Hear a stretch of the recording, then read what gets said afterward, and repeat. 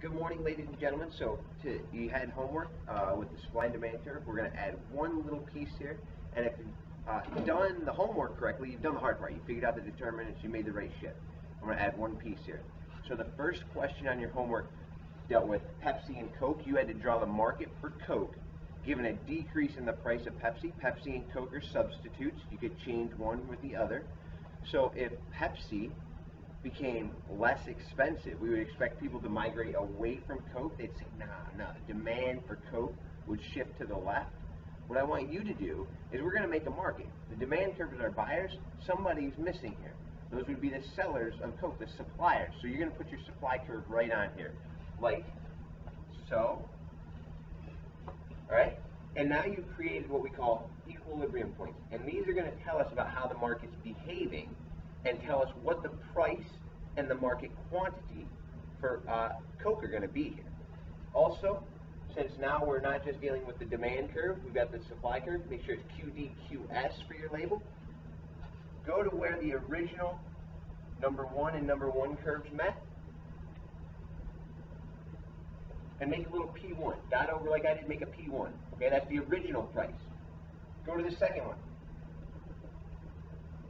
Original P2. What do you notice happens to the price here? It's gone down. So the price of Coke falls when the substitute's price falls. Okay, look what happens to the quantity. Same thing. Go to D1, S1. That's your original quantity sold. Do the same thing. All right, so your quantity went down and your price went down. Same thing, come over here, you're going to do it, but you're going to add the demand curve, because here we had a subsidy for coffee. That's a supply shifter. The subsidy is assistance. It helps you. So now, if you're a producer, you're on here, you need to get your buyers of coffee. Add your QD, and do the same thing here. I want you to pause the video, though. I want you to do your P1, P2, Q1, Q2, and tell me what happens to the price and quantity. Pause the video. I'll wait a second. Okay, now I'm going to do it. See if you did the same thing. All right, so S1, this is my D1, or it's the only D I have. So that's my original price. My new price, so price went down for coffee. All right, look what happened to the quantity though. There's my Q1.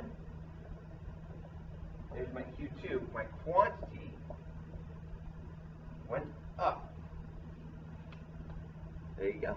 If you know how to do that, you'll be really set for next class. Make sure on all your homework problems, I want you to do this. Add this component to your homework problems, okay? All right. Thank you very much. Have a good day.